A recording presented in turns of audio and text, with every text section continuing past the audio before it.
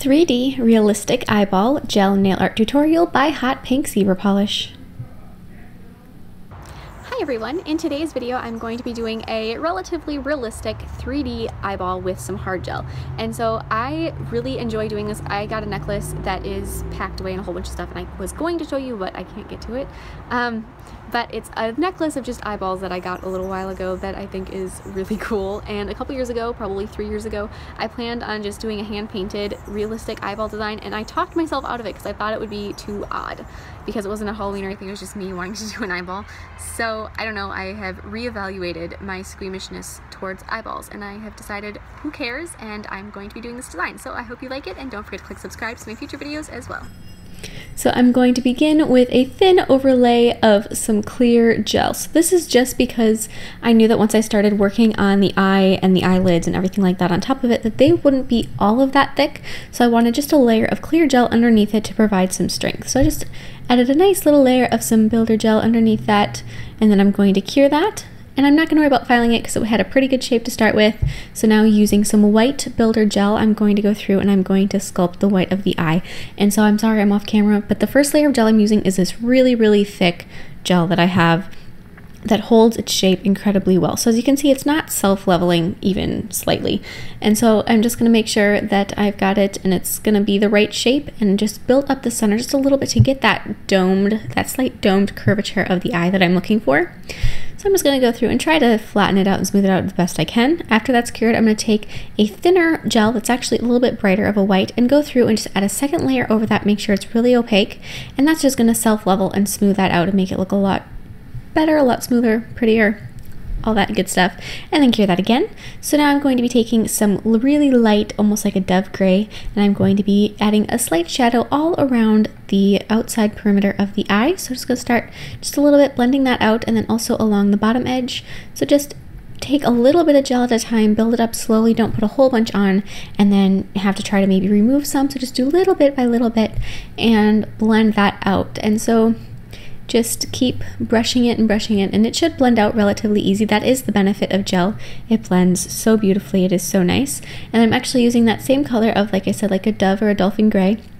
And I'm going to be adding the first layer of the iris. So I'm just going to go through and add that first, just almost outlining it, just getting it down, because if it's not quite perfect and it's just that really light gray color, it's not going to be that big of a deal if it is not exactly what you're going for, and you can fix it easy.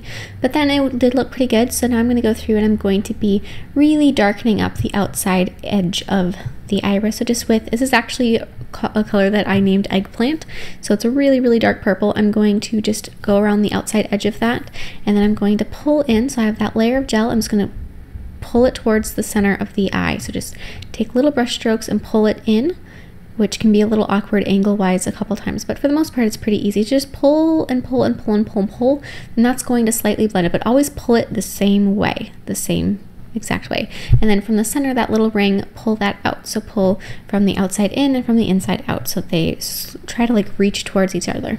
So I'm going to be using some that's cured now, so I'm going to use aqua colored and some bright green gels. I'm going to add just a little bit more color variations within the iris, just here and there. So this color, the eye color, is kind of like a periwinkle color with a little bit of aqua in there.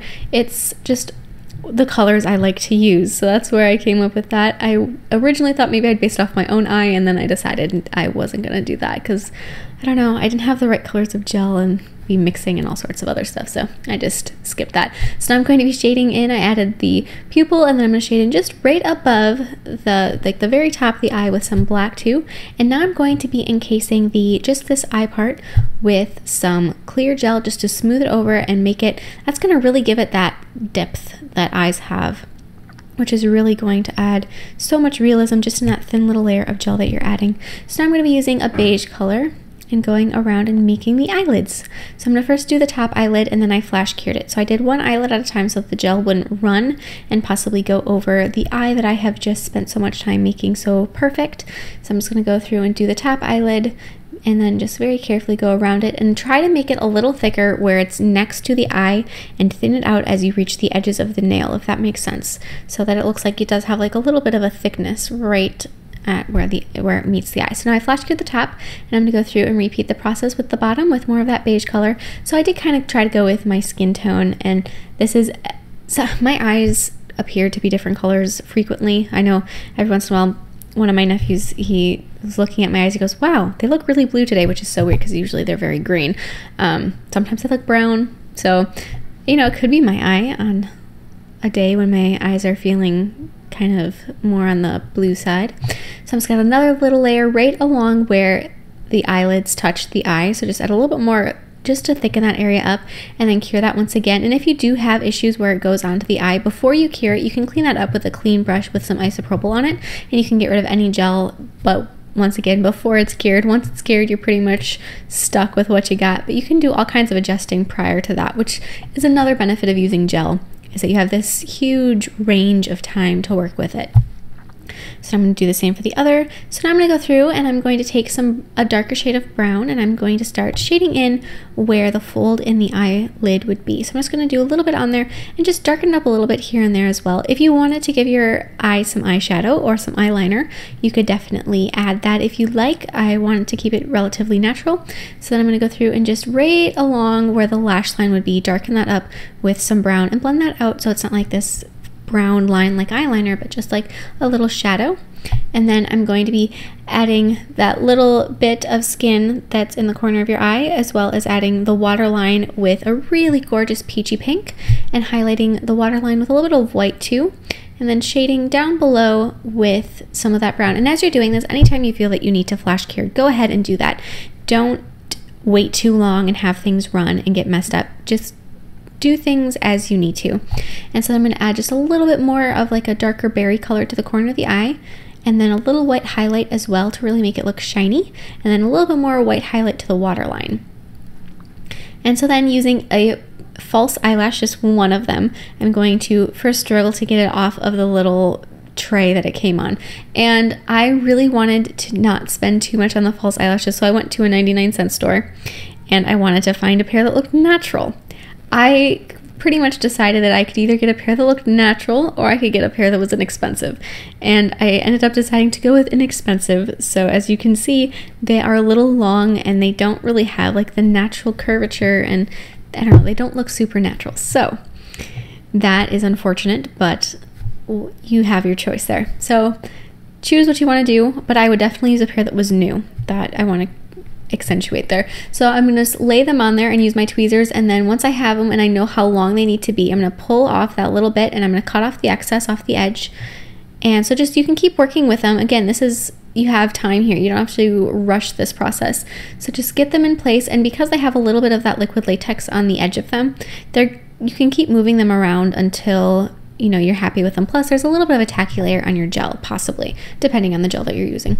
So after you have them and you like the way that they are, good angle, they follow the curvature of the eyelid really well, so then just go through with more of your original eyelid color and paint that over the edge. This is going to mask some of that black thread that the eyelashes are attached to, as well as really secure them in place. And then cure that, and then trim off the lashes from that bit that you cut off. So trim them off that little thread piece, and then you can use those as the little smaller pieces to attach for the lower lash line. And so you could actually have done this for all of the lashes. Bear in mind that this process is not easy.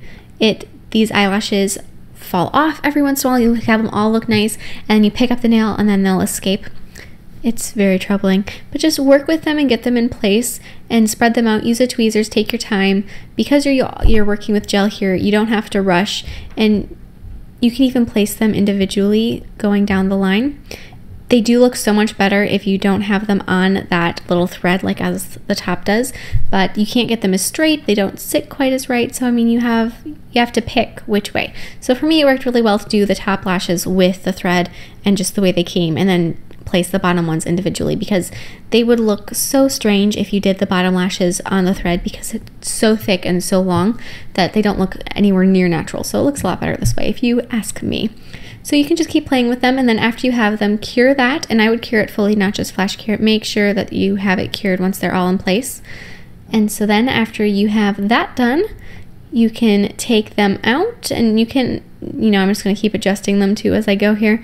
But after you have them cured again, and you have them out, just make sure that you add another layer of gel over the edges of them. It can even be clear, just a little bit, and that's really going to secure them in place so that they don't fall off. After I had that done, they were set. They were good to go, and I wasn't worried. So now I'm going to be applying gel sealer over the background and over, so the eyelids, the eye, but avoiding the eyelashes at all costs. You don't really want to get any gel. You want to have them keep that flexibility and that hair type texture. And that is it. So I had so much fun doing this. Like I said, this is something I've wanted to do for a while, but just never got around to it. So I hope you like it, and I hope that, you know, you give it a try. And if you do, I would highly recommend using gel instead of acrylic. If you're familiar with my videos, you know that normally I try to stick with acrylic. I am venturing into the world of gel, and for this nail in particular, gel was definitely the way to go. So I hope you like that, and don't forget to click subscribe to my future videos as well.